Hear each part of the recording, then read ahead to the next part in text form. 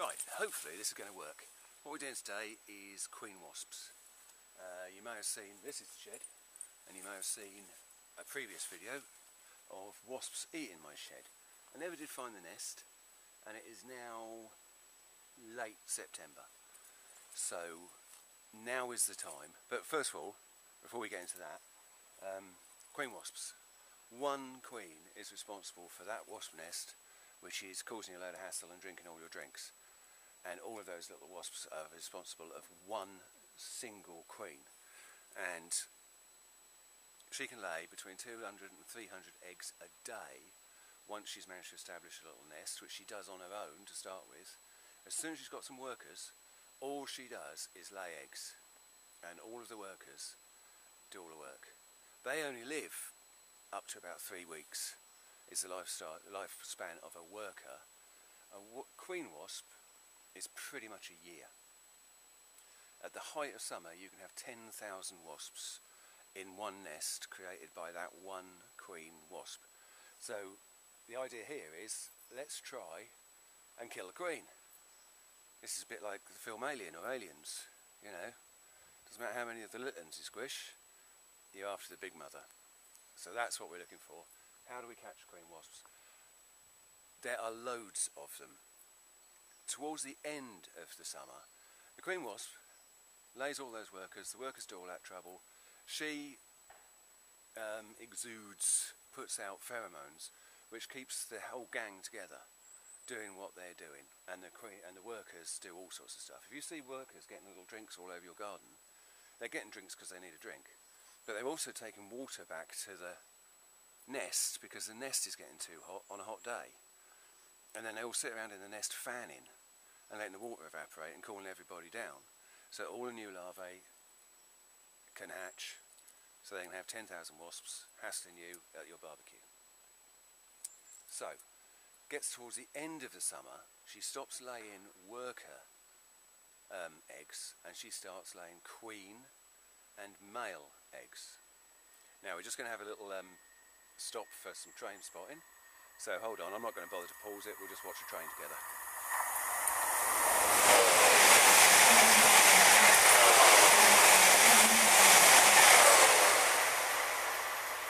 There we go.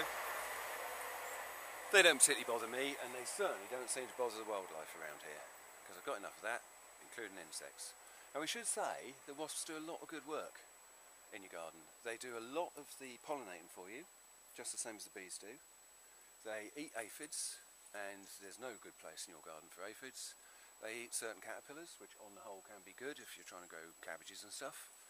Bit of a shame if it's a really rare butterfly caterpillar, so you know, swings and roundabouts. They clear up carrion. You'll see wasps eating dead flesh. They'll be all over it, they love it. Poop, dog poop they'll often eat. So they do a lot of good work for us. We don't necessarily want to get rid of all of them, but getting back to how many queens are laid, this is the really freaky thing, is that she can, hold on, middle of the summer, she's done 10,000, hold on, right, train spotting again. I hope you like trains. Like I say, I don't mind them.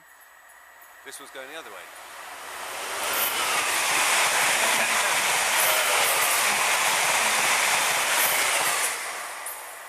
Right, maybe I should check the timetable before I do this, but who knows. Where were we? Yeah, that's the freaky thing. Right, I just found it on my little notes. The queen wasp can lay between 1,000 and 1,500 new queen wasps at the end of the summer. So that's 1,000 to 1,500 queen wasps who will fly the nest. Our queen wasp, the one who's done all this work all this year, will die off when she's done that. She's also laid eggs for fertile males. All of the workers are infertiles. In beekeeping terms, they're called drones, which should please the feminists. So all the men in a bee thing are called drones.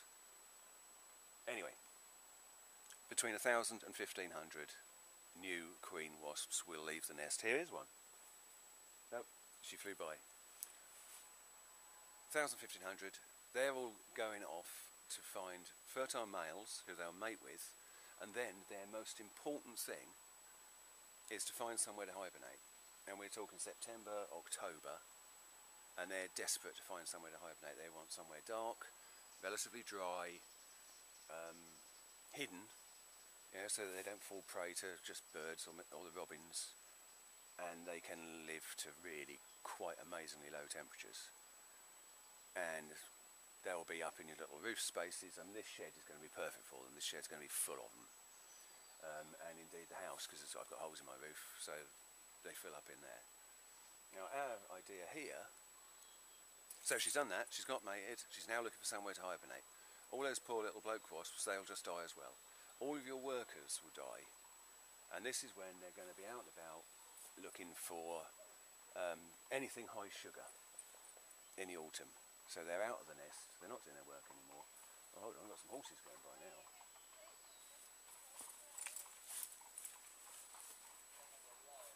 Yep, that's the neighbours going out for a ride.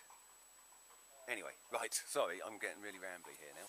So let's get to the point. So the whole point of this is we're going to try and stop that queen wasp from getting through the winter, so that when she comes out, they're very territorial, they're very nearby, they don't going to travel far. As soon as she comes out of hibernation, the one thing she wants to do is find somewhere to build a nest as soon as possible, as close as possible. So if she's overwintered in your garden or in your house, there's a high chance she's going to try and build her nest in your garden or in your house. She's not necessarily going to go 3 blocks down the road or to the next town. She's going to find the best place she can as soon as she possibly can, so that she can start up the whole process again. And then you can have another year with another 10,000 wasps flying around your garden. So, I found this out by accident years ago.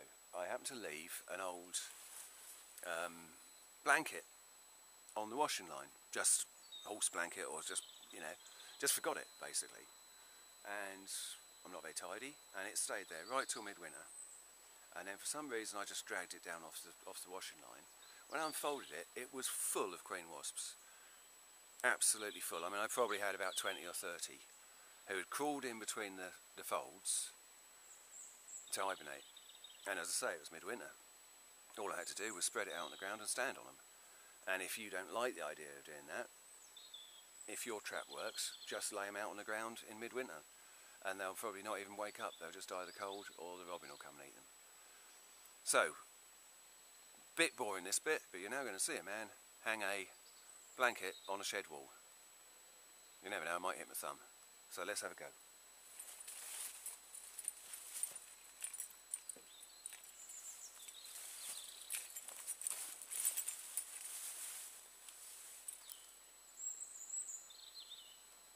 I'm just going to put it this high because there's no point putting it any higher and needing to use steps.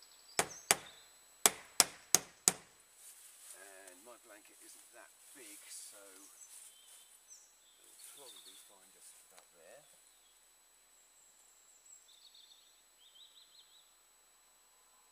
Hold and steady. Okay. The shed's a bit wobbly actually, it's probably because the trains come past it so fast.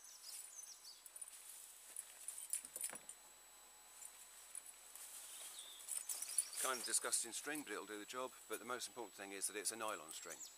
Yeah, this is going to hang up. This is going to hang up here for about 3 or 4 months. So don't use string that's going to rot away, obviously.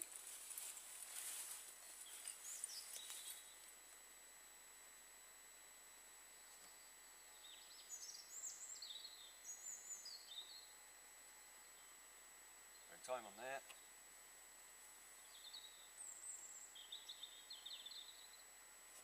Time on there, take them to there, and then cut off a bit of a length just in case I want to,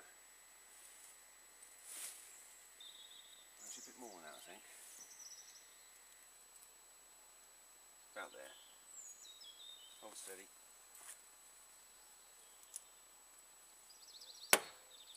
Big scary knife.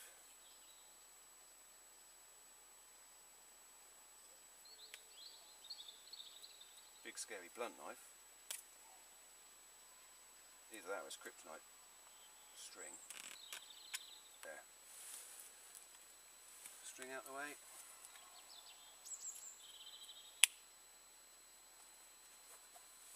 Right.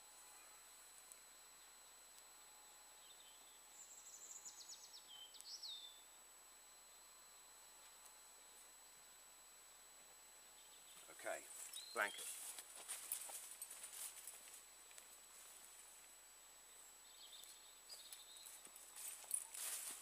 Discussing old dog blanket. The skinny dog is going to be really cross because he's probably really fond of this particular blanket.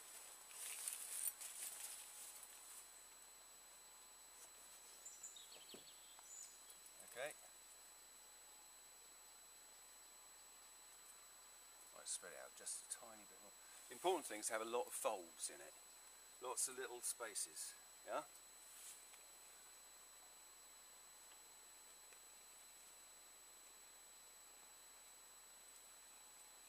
Those little gaps. In she goes, oh, I'm nice and warm, I'm going to sleep here. In she goes, oh, I'm nice and warm, I'm going to sleep here. Yeah. It's actually that kind of fleecy sort of material. Now obviously I get a bit of wind here because of, well, as you know, the traffic. Hammer. If I had a hammer, I'd hammer in the morning. Right.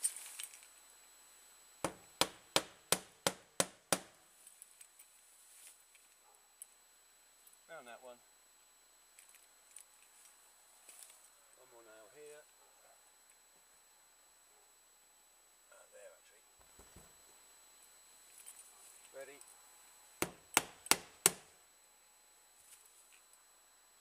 Down there. Take it to there. And tie it off. Alright.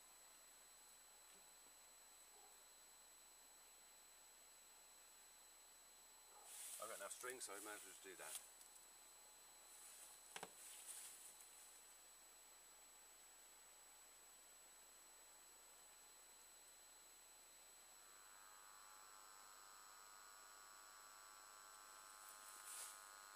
There you go.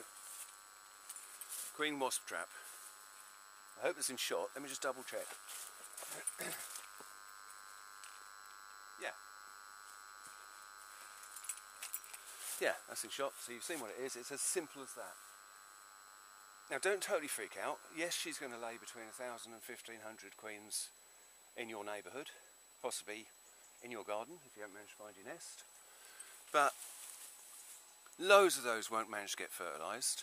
Oh, that's another interesting fact, is the fertile males can recognise queens from their own nest and don't mate with them. So the fertile males will go, you know, next door or down the road to find a nest that they're not, you know, biologically related to and mate with those queens. And those males will come and mate with your queens.